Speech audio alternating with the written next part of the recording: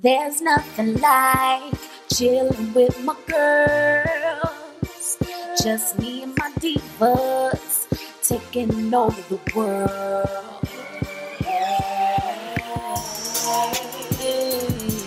Divas. Hey, divas. Let me tell you now, divas. What's up, love? So this is your girl April. Today's video is going to be of a unit that I made by a company called Wondess. I think that's how you pronounce their name. So they did send me a frontal and 3 bundles of hair. A lipstick there. Where you going, girl? I want to be on camera. She doesn't want to be on camera, but look what I got. Open this one. I already know those is lashes, but what's in the other package? That's Nay. She don't want to be on camera. Thank you. Excuse me if I seem a little bit down in this video, or not so active, or spunky, or whatever, live, vibrant, but I really don't feel that great. But if I tell you I'm going to do something, then I'm definitely going to do it. So with that being said, they did send me their, I think it was loose wave hair, and they sent me a frontal in 3 bundles, but I only ended up using 2 of the bundles because it's a frontal, and the bundles were short. They were 16 inches and 16 and I think 14 and 12 inch frontal. So the shorter the hair is, the longer the trap.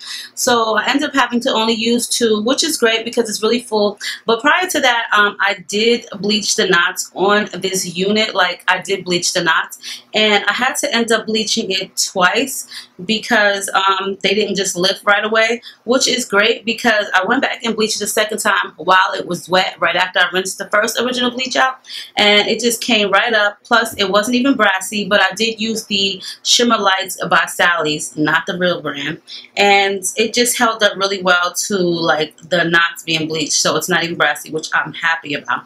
Okay, I didn't even add any combs in it. I just put an elastic band, and I used one of the adjustable deluxe wig caps. It's the netted ones. That's what I used. So we're gonna get into this video because I really do want to go and relax. Plus, I do have another video to do, so I'm trying to like really get them done out of the way so that I could go and relax. So yes. Okay, ladies, so as per usual, you guys already know how it goes. I did re-braid my hair today, so it was washed and clean, and I just went ahead and put 2 big cornrows in the back for this video. And as you guys can see, my edges are coming back slightly but slowly, and I cannot wait till they're like, hey girl, we are back in full effect. Yes, so that is the reason why I haven't been doing like any closures lately, because I really just don't want any combs anywhere near my edges. Plus, I just find it much easier just to put the wig on with some mousse. I ain't got to worry about it slipping back, and I can just put on this stocking cap right here, which is one of my favorites. When you get a good stocking cap and you have hooked it up with the right perfect color, you make sure that thing stays down. So now it's time for this wig by Wondess hair. So the wig, or the actual hair, is really nice hair, I will give them that. And as I was saying about the knots and the frontal, I was so happy with them because seriously, so I bleached them once for 30 minutes with 30 developer, and the knots lifted slightly, like not as much as I would have liked them to. So I went back in after I rinsed it all out, and as it was still wet, I went ahead and I re-bleached the knots again.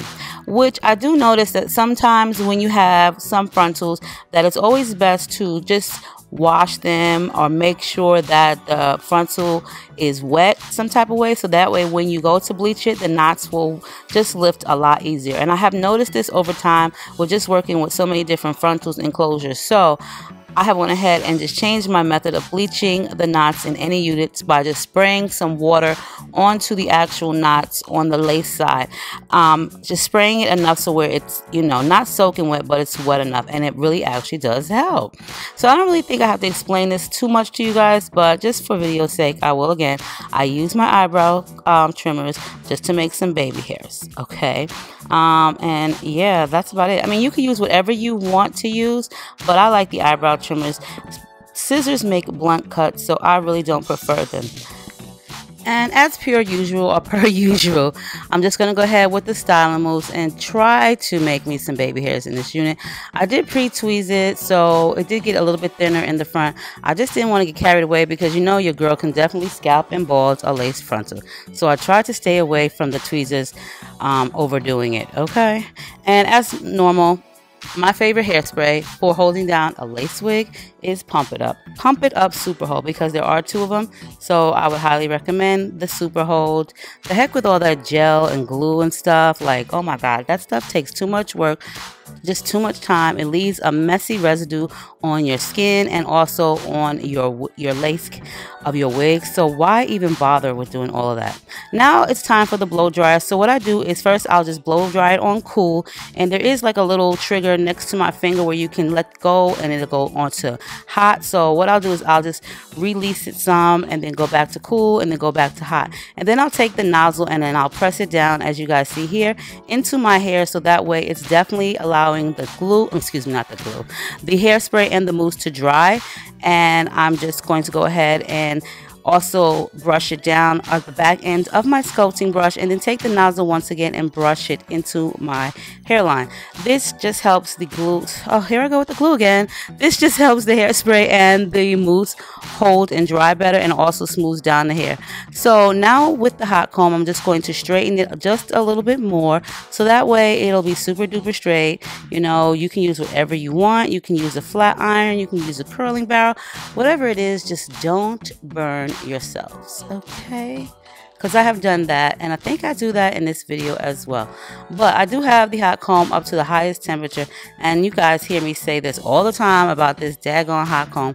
I don't really like it because it's kind of thick. Like, you know, if you guys have any suggestions of different brand where I can get me a better one, please do leave your recommendations down below, because a girl would like to get one that's much better. Like, it's very bulky at the top and just bulky all in general, and I'm not sure what the size is of it, but I will say this, it was the only one at Walmart for 20 bucks, and I just really don't favor this hot comb, but I will use it until I get something that is more or less to my liking. So I do have it up to the highest temperature, which I believe is either 20 or 25. It doesn't give you actual temperature degrees, but hey. Now, because it's so damn hot outside, I am not about to be wearing no hair all out in my face because it's just too hot. So this is the best that I could do, or not even the best that I could do, but this is what I came up with.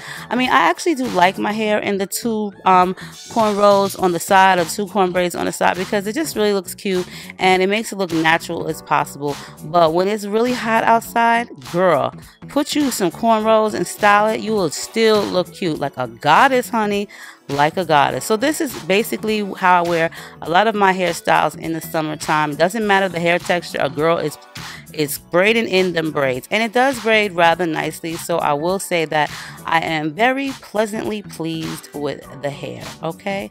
Definitely pleased with the hairstyle. And I'm also pleased with the hair too in general. So I'm just going to hook it to the back, you know what I'm saying, and get it to look all cute and get those waves popping, because all I'm going to do is just brush out the waves to give it a more fuller look and just more wilder look. And then I'm going to take some of my pressed powder, because I did notice that my wig cap slipped kind of like back right there. You see it? You see that? But I wasn't about to take the wig off, all of that, so I just left it alone and just decided just to put a little pressed powder in the front of my hairline, even though I really didn't need it. But I just don't like to waste anything because it was already in a brush, so you know, hey. But I hope you guys enjoyed this tutorial. Make sure you check the description box below for Wondess Hair's website and their links, and I hope you guys enjoy your summer. Don't get too hot. Remember, CC, cool and cute for the hot weather. Finally done with this. This is how I apply my wig with a blow dryer versus a curling barrel or scarf. You can use a scarf if you want, just to apply it for like a minute or 2, but you will need to take it off because the scarf will smash it down. So this is how I just do it with the blow dryer, and it's actually on tight. I forgot to put the combs in the back of the unit, but I've decided, because it's heat friendly outside, like, but it's not really heat friendly outside. It's freaking hot. But I decided because it was so hot outside that I would just wear the hair back into braids and just brush out the loose waves in the unit. So that is what I did to this hair, and it looks absolutely gorgeous like this. I like it. It's easy going, you know, easy breezy. Cover girl. I think that's how they say it, right? Either way, I hope you guys enjoyed this tutorial. I'll post all of the information below for the hair that I received. I cannot remember if it was Malaysian, Peruvian, or Brazilian, but it's definitely virgin, loose wave, and it was 16, 16, 14 inches and a 12-inch frontal. But I only used 2 bundles of it, and it's by Wondess hair.